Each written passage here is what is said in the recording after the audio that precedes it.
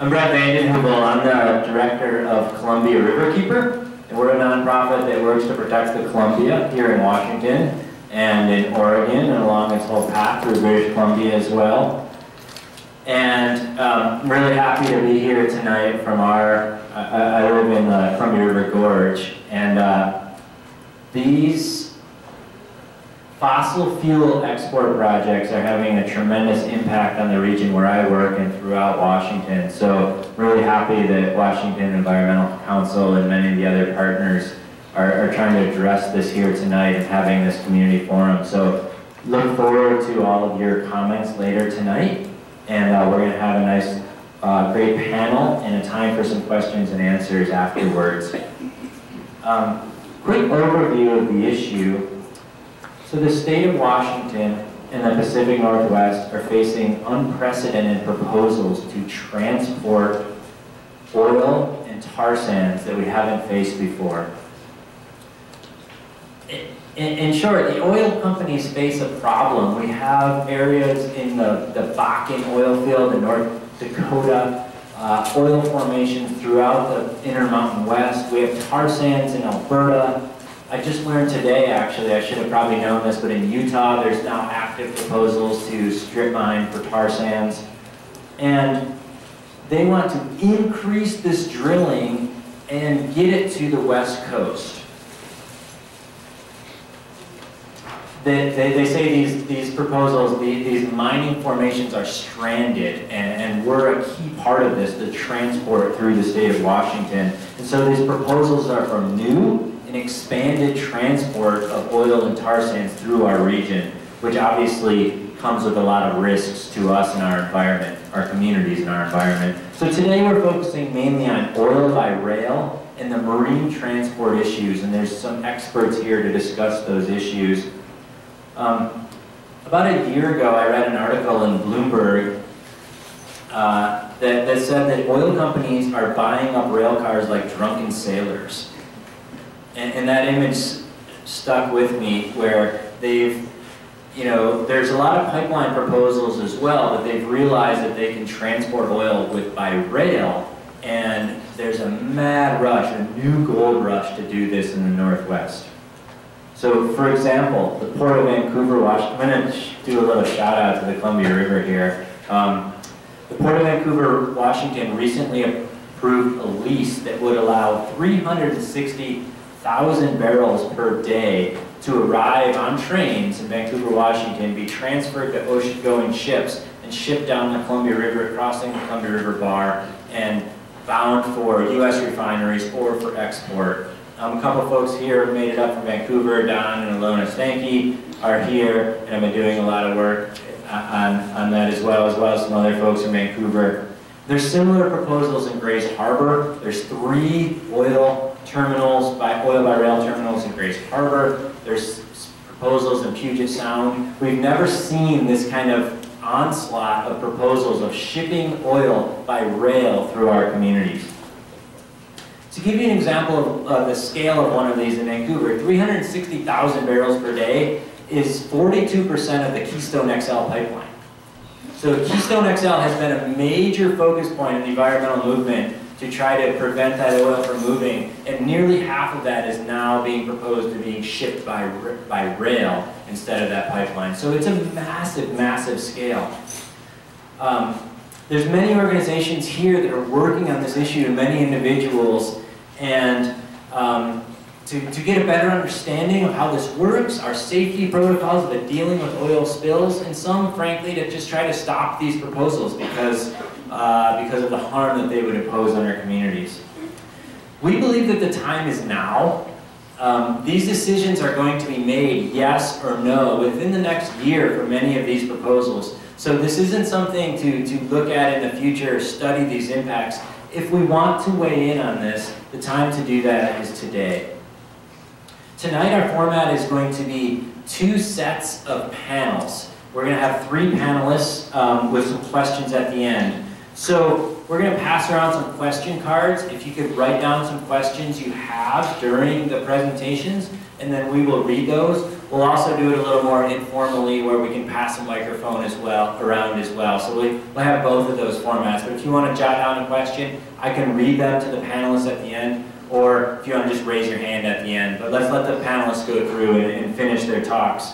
So could I invite the first panel to come on up to your stools, and I'll introduce you.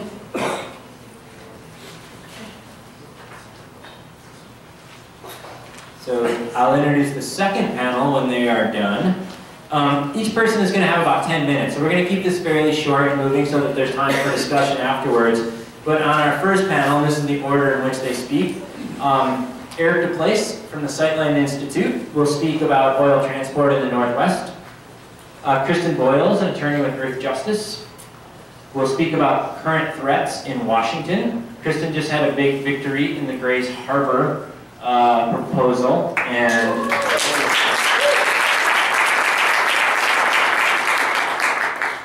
Matt Krogh with Force Ethics is going to talk about Crude awakening in Washington. So I'm going to hand it over to Eric. Thanks, Brett. So one of the first rules of public speaking is only to speak after people who are more boring than you. So I'm going to model good behavior by boring you guys, so that my fellow panelists Was that about Brett? No. That was not about Brett. The next part of it was that you should never go after a singer, because that really will put me in shadow. So I'm going to do this as quickly as I can. We're going to blast through here in 10 minutes, but we're going to start almost literally with a 36,000 foot view. Okay, so Sightline Institute, for those of you who don't know us, we're a sustainability research center. We work across the Pacific Northwest on a range of issues, not all of which are connected to the environment, and not all of which are connected to energy. But I've been spending the bulk of my time over the last couple of years on coal and oil, and we're going to talk about that stuff tonight. And I would be happy to go into details of any of this stuff later on. I've written several reports and a bunch of blog posts about many dimensions of this. But I'd like to start with this map, this super simplistic, overly simplistic map that is totally right.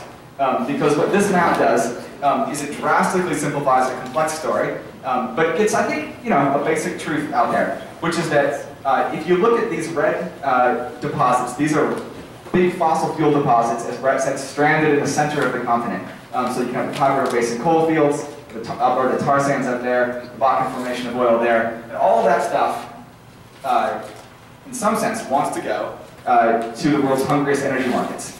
The straight line between those places, the most economical way to transport that fuel, takes us right through this little green line of the Pacific Northwest. Now, as I think Stephanie and Brett later on will describe, the fuel doesn't actually fly there in a nice little red arrow.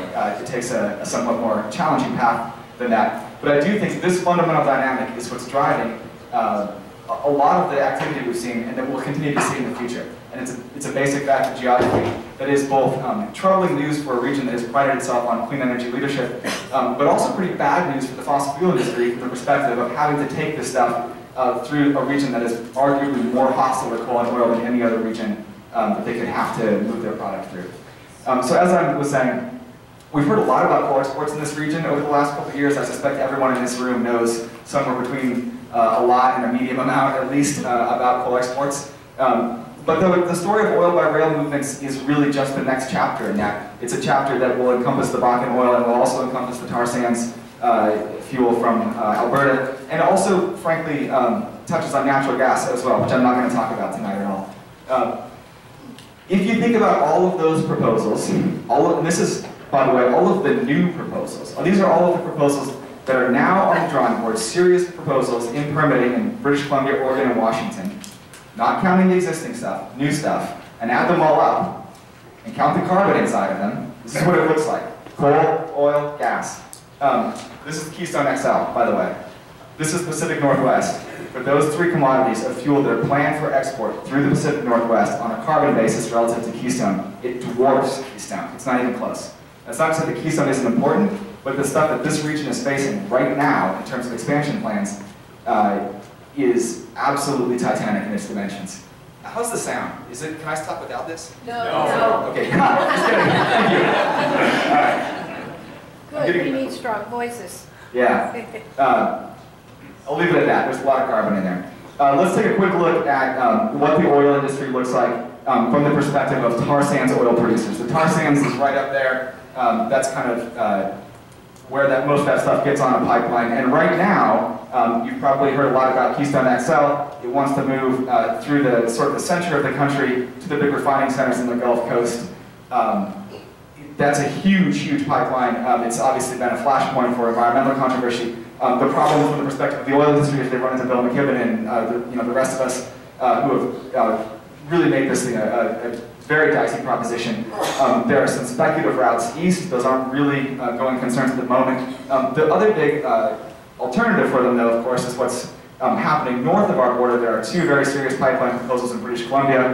The Enbridge Northern Gateway up here, Kinder Morgan's Trans Mountain Pipeline in southern British Columbia that now does feed some amount of tar sands into Washington State refineries and ultimately into our gas tanks.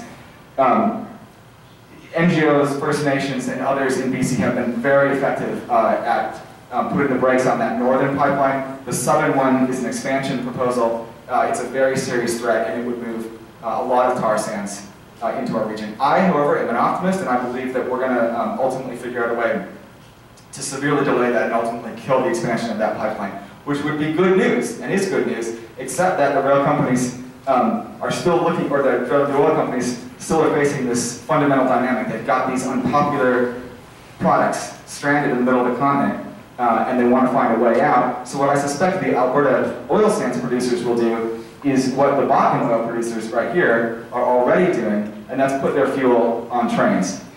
This map is a look at oil by rail proposals. Some are actually already active. The first oil train arrived in Washington in September of 2012. So we are 14 months into oil by rail in Washington. That first one went to Anacortes, it's a soil facility designated in yellow. Tacoma, there's a small refinery there, is already taking oil by rail, as is a site on the Oregon side of the Columbia. In addition to that, we have the other red dots, all of which are very far along in planning for oil by rail. There are a cluster at Three Grace Harbor that we'll talk some more about tonight, and then a huge one at the Port of Vancouver that Brett mentioned is pipeline size all by itself. I don't know if there's a bigger one in the country, actually. I won't get bogged down in the numbers tonight, but suffice it to say, we can and should go through and understand the dimensions of each of these, including what they mean for rail and vessel movements, because they're very serious. In order to understand sort of the magnitude of the change in the energy economy that these proposals would bring, I kind of put together this. So this, on the left-hand side, I stack up basically, this is the Vancouver proposal right there, and layer on every barrel of oil on top of that. Contrast that to this column, and for those of you who can't read that, that's the Northwest total refining capacity. So the number of projects we're seeing far exceed the region's to refine the region's ability to refine the fuel. Even if you took out all of the other sources of fuel that we now take from the North Slope or from pipelines, the stuff that's on the drawing board for oil by rail would dwarf it all. And to me, this is one of the key pieces of the argument that makes me believe that ultimately this is not a story about taking North Dakota oil and refining it here for domestic use and energy independence, yay. This is ultimately a story of exports. This is ultimately a story of taking US oil and exporting it, and ultimately it's a story of taking Canadian oil right through our communities and exporting that as well. So in that way, just as with the geography, it's a very similar question that we're facing about whether we are going to be enablers of a huge new supply of fossil fuels into world markets for consumption and combustion and carbon emissions.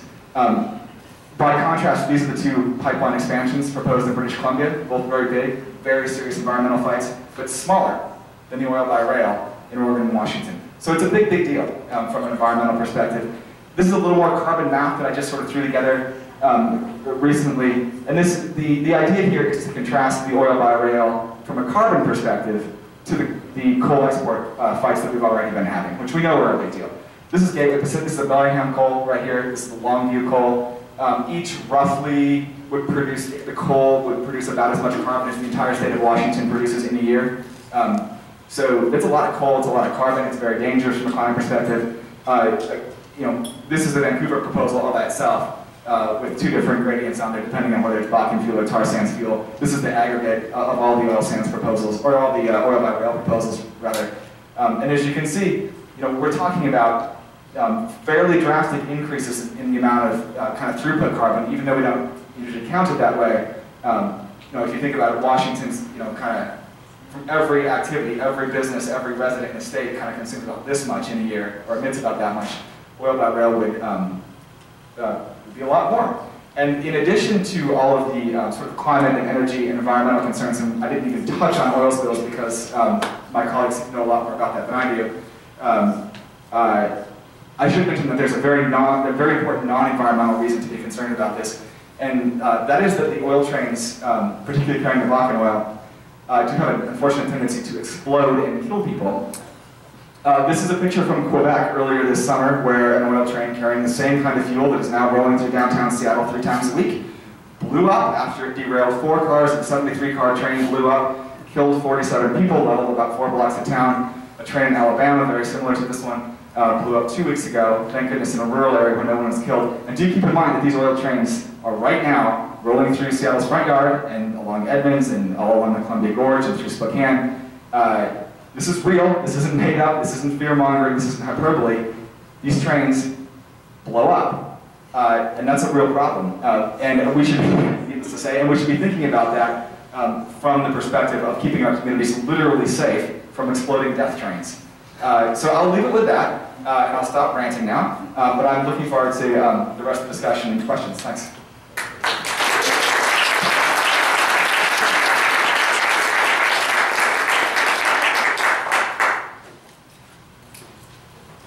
Can't see my nose, so we'll wait. My name is Kristen Boyles. I'm an attorney with EarthJustice here in Seattle, and I have the unfortunate task of telling you about the current threats of crude by rail in Washington in a little bit more detail than Eric's great overview. And of course, I think people have now said this. I think every participant will say this. Why are we having this? Why is this coming to be? And it's because the oil that we're talking about moving is inconveniently located mid-continent, which is a quote from one of the documents we had in a recent case. That circle there, that's the Bakken at night. That's how much methane, it has nothing to do with what we're talking about, but that's methane just off burning as brightly as Chicago or New York. The Alberta tar sands are north of there, but that's the area that the oil is. That is not much good to an oil company, and so that's why they need to move it through our shores. And we're talking about North Dakota, Bakken. This is a picture from a few years ago. There are more pads like this in the North Dakota region for Bakken. It's tar sands. Oh, that didn't work. There are 2 pictures there, but the tar sands in Alberta, which are an ecological disaster, all on their own, that are moving this way. This is actually not my PowerPoint, but that's right. Well, it is my PowerPoint. This is not the most recent PowerPoint.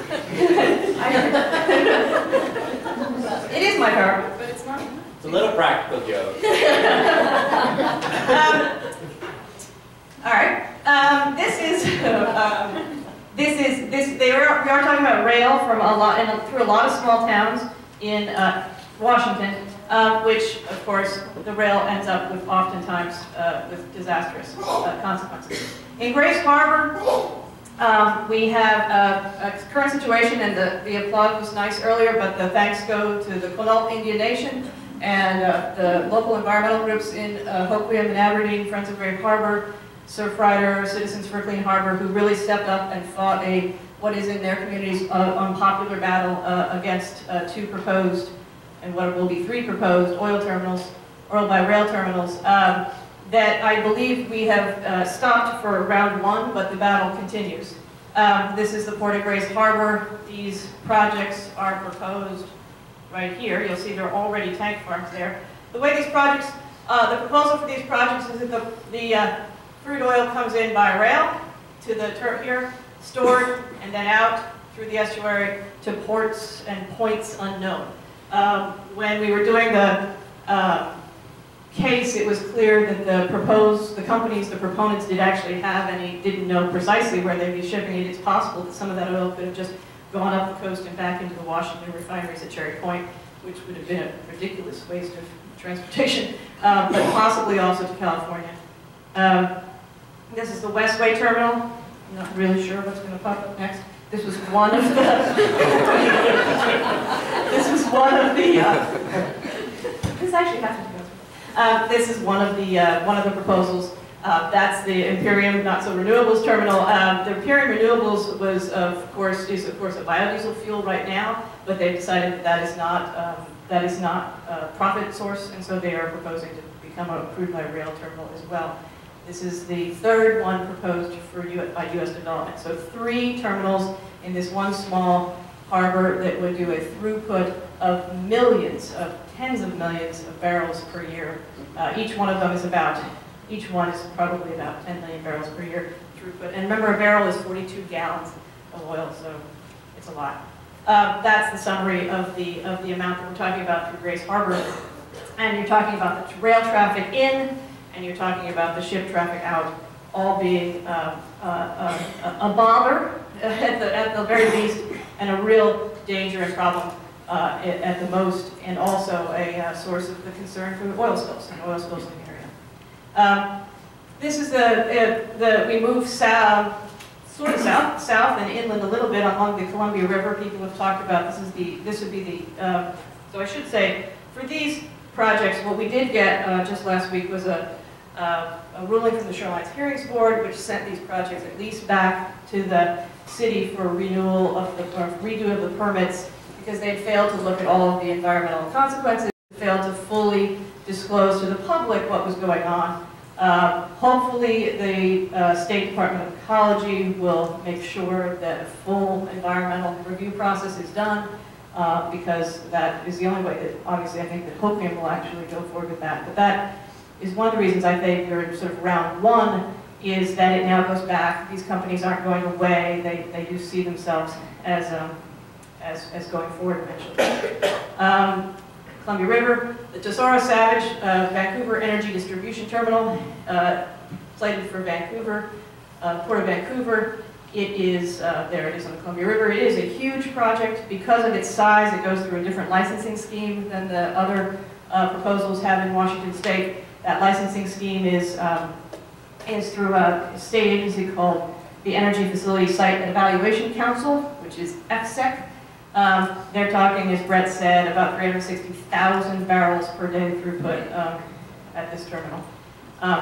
That comment period, they will do a full environmental impact statement. The comment period on that proposal closes in December 18th. That is the address of Mr. Posner. We're hoping to get lots of comments into the board to talk about how important this is. Those are the new proposals. Those are the proposals which are the ports from the rail to the tanks to the boats. Washington State, as you all may know, is the home of 5 refineries, oil refineries, 2 up at Cherry Point, 2 in Anacortes, and 1 in Tacoma. This is the Ferndale Phillips 66 refinery. This is a lovely picture. And actually, I love this. I actually have to do a shout out. There's a gentleman who his named Mike Robinson, who has a website, and he likes to take pictures of industrial beauty. And so I actually asked him if I could use his pictures, and he said yes. So good credit go to him. He has some fantastic shots of the refineries with beautiful scenes in the background or foreground. One of the things I want to point out here is those are tanks, and those look an awful lot like the tanks in the other facilities. And one of the questions that arises from looking at Eric's graph and the amount of refining capacity we have in this state and the amount of oil that's being proposed to ship in is whether or not the refineries are ultimately thinking about themselves just being storers and shippers out of oil as they come in, because there'd be no reason why they couldn't do that given their current configuration. The three of the four big refineries already have their permits for crude by rail terminals, and are actually operating those already, because that was a very small decision. Really, local land use decisions went by unnoticed by many folks. The only one left outstanding is Shell. They have not yet applied. This is yet another one of the beautiful pictures from Mr. Robinson. And this is really what we're the most concerned about in our region. We're concerned about all of it. Blowing up is important. But the tanker traffic through the Salish Sea, the inevitability of oil spills, big or small, when you're talking about these kind of projects in our area. Thanks.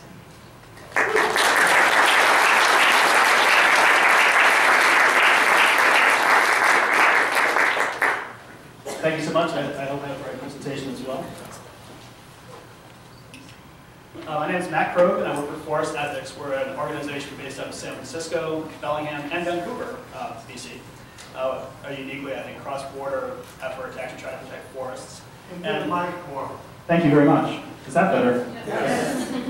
And in the business of trying to protect forests for ecosystem and human health, we made the unfortunate discovery, as you're all finding out more about tonight, that underneath the boreal forests of Canada lie tar sands.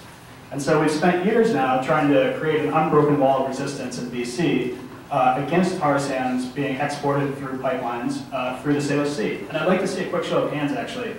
First off, who uses the phrase Salish Sea? That's awesome. It's spreading. It's really rare to see that many hands. Second thing, how many of you know that today, roughly 80 or 100 tankers a year are coming through the Salish Sea with tar sands from Vancouver? It's a lot fewer hands for those of you who are up front. This is an amazing thing, and one of the things that we're trying to do is get the word out. But first I want to talk about the context in which we are talking about tar sands and crude by rail.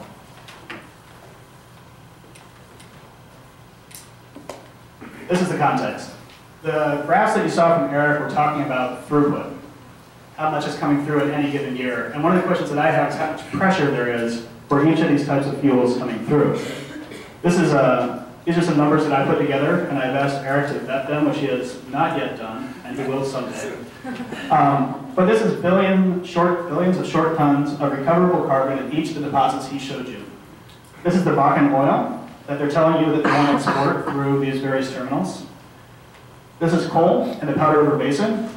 Anybody here been involved in fighting coal trains, coal fights? Awesome, good. Me too, I've done that for the last 3 years. But this is the part that scares me. That's the amount of recoverable carbon in the Alberta tar sands. And when they tell you that they're building oil terminals to export this, and they run out, that's what's coming behind.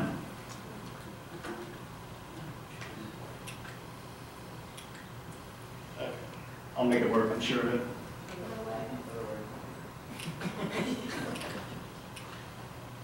There we go. Just because nobody's mentioned it so far, I wanted to say climate change. In the context of all this, we're talking about exporting massive quantities of carbon. We have some of the hottest years on record. Immediately behind us, we have sea surface temperature that's impacting storm strength. Go back. Just do Kristen's presentation. We'll do Kristen's if you want. And then with the coal fight, we've had an incredible impact on actually stopping terminals, delaying terminals, making a real impact. I'm in that picture, a bunch of people in this room are in that picture, and we've had real leadership from the tribes as well. In particular from the Lummi tribe, opposing the Gateway Pacific Terminal. And so this is what I want to address broadly, very quickly, which is that there are multiple different ways that the threat of oil coming through this state impacts us all. I'm going to talk first about pipelines in BC, going to briefly touch on tankers, which we can have an entire panel about, talk a little bit about rail and what we can do about it, and then there's refineries and terminals. This is the view, roughly, from my office in 1999.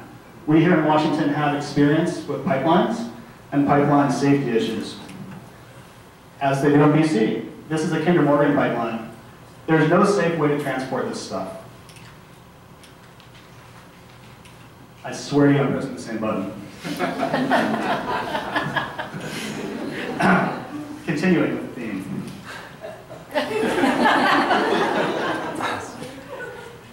Wow. Can somebody help? All right, there we go. I found a different button.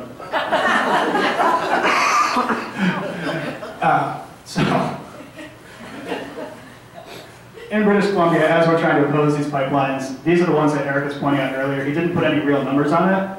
We're talking 590,000 barrels a day proposed for the new Kinder Morgan pipeline, solely for export. We're talking 525,000 barrels a day for Enbridge, and over 600 new tankers a year that will be coming down either through the Salish Sea or through the outer coast. We've seen real resistance, again, from First Nations and tribes, and one of the fun things about this picture, this pole was carved by Lummi Nation carver Joel James, in order to bring people together on the coal fight, but along the way ended up integrating the tar sands fight as well. And this totem pole now stands in Tsleil-Waututh First Nation in downtown Vancouver, where we've seen incredible First Nations leadership in fighting tar sands. We've also seen a whole lot of people step up to fight these pipelines. A quick question, how many people have really noticed the Enbridge pipeline in the news? The Enbridge pipeline was the #1 news story in British Columbia last year. There was no bigger news story. This is one of my colleagues, Ben West. We had 6,000 people in the streets at a rally on Saturday because of the upcoming decision about the Enbridge pipeline. And here's something that you can see a little bit more about from Fred and some other folks. The Sailor Sea is directly under threat from these pipeline proposals, and in particular, the points that Kristen and Eric both made. We have the Kinder Morgan pipeline that can be bringing tar sands through the Sailor Sea, but also each of the 4 refineries can be a transshipment point to take tar sands or Bakken oil out to other ports. One of the things they didn't mention is that the American Petroleum Institute, starting last week, is trying to overturn America's current ban on crude export using WTO regulations. So when they tell you, again, that they want to create these for domestic consumption, and they happen to be in the process of overturning our domestic laws using WTO, you can ask yourself, do they mean it?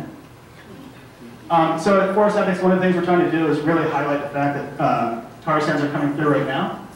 This is a new website we just put up. It's called Tar Sands SOS. You can track tankers that arrive to the Kinder Morgan pipeline and track them as they come through the Sailor Sea. And Ethan, in the back, my colleague at the table there, he has a petition, a declaration to save our shore. And this declaration to save our shore we'll be using on both sides of the border to tell politicians that we really don't want to see this kind of risk come through our communities. Again, that's tarsandssos.org, and it works on your smartphone. This is one, it gets a little geeky after a while. We've been tracking the Pichincha as she goes back and forth from Vancouver to LA, where they offload tar sands, also the Bay Area. And none of our presentations would be complete without blown up trains. This, for me, is actually where we talk about the worst of both worlds, because when we're talking about what's coming through in either Bakken oil or through tar sands, we're talking about oil that either explodes or in an aquatic spill sinks. I'm going to ask Ethan to raise our petitions again, because there's one thing that's incredibly important about all of this, is that we can actually limit their ability to bring volumes of oil through on rail. This is what they want to do in terms of volume. This is 34 new proposals around the country, a map done by the NRDC, that these are all new rail offloading proposals. They add up to about 2.5 million barrels a day. Again, we use the Keystone as a metric. It's about triple Keystone. And in Washington, we see the same rail routes potential that we've talked about for coal for all these years, with the potential for oil coming down along the Columbia, which Brett mentioned, and up through every population center of Western Washington. Part of the reason this matters, this is a picture taken by the Hurricane Creek Keeper, one of my colleagues out of Alabama, and his overflight of the explosion in Aliceville a week ago Friday. The thing that's important here is all these rail proposals depend on using a particular type of unsafe tank car. And right now today, we have an open comment period federally with the Department of Transportation where you can ask them to get these tank cars, they're called DOT 111s, off the rail. And again, we have a petition in the back. Love it if you would sign that, because the industry is acutely aware that they can't use these cars. They can't expand this crude by rail industry anywhere near as fast as they would like to. Finally, refineries. Anybody know that right now we have a pipeline coming to all the refineries, or the 4 Puget Sound refineries, all of whom are using tar sands? That's a lot of people. 4 or 5, it's unusual. And it's associated with real emissions and human health problems, in particular with sulfur. This is what we're looking at around the country. This is one of the projects we've done with a group called Oil Change International. This is refineryreport.org. You can take a look. It's online. I believe it's up right now or tomorrow, maybe the next day. But when we talk about solutions, trying to get people off of tar sands, there are ways to find fuel that is not based on tar sands. There's a little more detail from each of these. I'm running out of time. This, of course, is some of the detail down to the Puget Sound refineries. And finally, there are ways to make a difference. I've been asking you guys to sign petitions. There's actually a lot to do. We're going to hear from Bruce Wishart, I believe, on new oil spill legislation. It's something we can all get behind. We have problems right now that we can fix regardless of what's coming our way. We'd love to get these very dangerous tank cars off the tracks. One thing that we don't have an agreement on exactly how to go about it, but we'd love to have people start advocating for moratorium on new oil infrastructure while we figure out what the real risks are. We're just not ready for this. And finally, there's a whole bunch of different ways out there that we can actually lower demand, whether it's a statewide low carbon fuel standard, whether it's trying to get purchasing guidelines in for municipalities, corporations, and the rest of it. And most important, you guys are here tonight. You're going to hear a lot of stuff. The biggest difference you can make is spreading the word, telling people what you've heard, and moving on. So thank you very much.